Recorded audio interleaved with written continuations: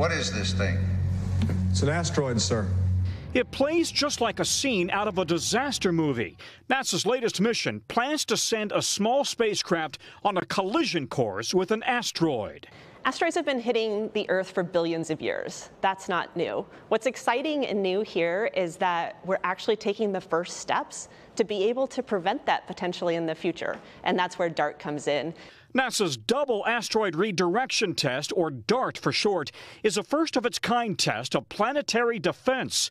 The mission is scheduled to launch in November, putting the spacecraft on a collision course with an asteroid in September or October of next year. It'll come speeding in 15,000 miles per hour in to hit this smaller asteroid. This is just a test. The asteroid in question is not on a collision course with Earth, just close enough that when the spacecraft actually hits it, a small change in its orbit could actually be observed from Earth. It really is just a small nudge. The key behind this is deflection, not disruption. We're absolutely not trying to disrupt this asteroid. We're just giving it a small nudge to change its future path. A small nudge like this could be enough to redirect a similar-sized asteroid from a collision course with Earth.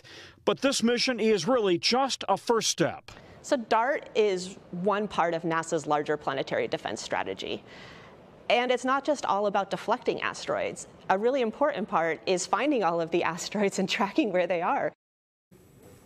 Tom Costello joins us now. Tom, this is just so fascinating, but the asteroid is relatively small. I think it's only about 160 meters in diameter. So how does NASA plan on hitting such a small target with their spacecraft?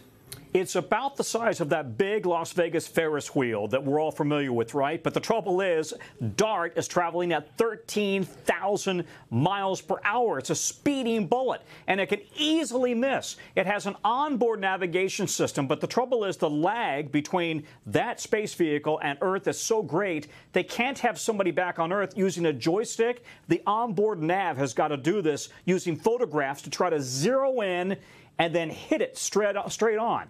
It's going to be a challenge because this is really like hitting a moving target in the middle of nowhere. Really fascinating stuff. All right, Tom, thanks for that. Thanks for watching our YouTube channel. Follow today's top stories and breaking news by downloading the NBC News app.